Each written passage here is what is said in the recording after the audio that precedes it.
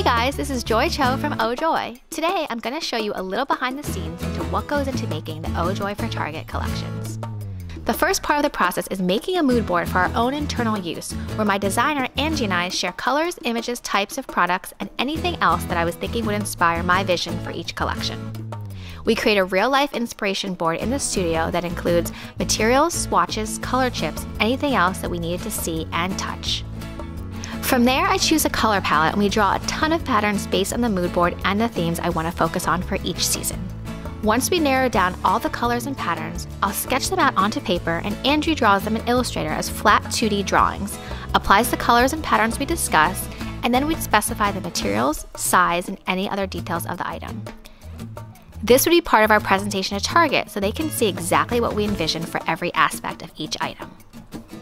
From there, Target gives us feedback on what they think would resonate best with their customers, both from a surface design perspective and a product design perspective.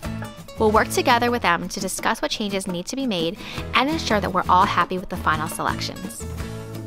Once we narrow down the items to pieces that both Oh Joy and Target are happy with, Target creates samples of the product with their manufacturers, and from there comes the fun part. A few months later, we get to see the first round of samples that have been made. We usually review these samples in person at Target headquarters in Minneapolis, where we also look at the products on the shelves in a pretend store setting. Based on all the samples that were made and were successful, we decide what will stay, what will go, and what still needs tweaks. Any samples that still need work will go back for another round, and I get to see it either in person or via photo before it gets produced. Once we both love a product, it's marked as final and goes off to production to be made into the final pieces that you see in stores. And then comes the day when the final products arrive in our studios. We usually have a little launch party to debut them, and then they go live in stores.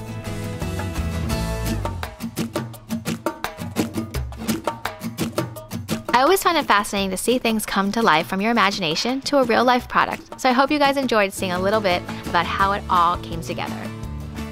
You can find all Oh Joy for Target products in Target stores and at target.com/ohjoy.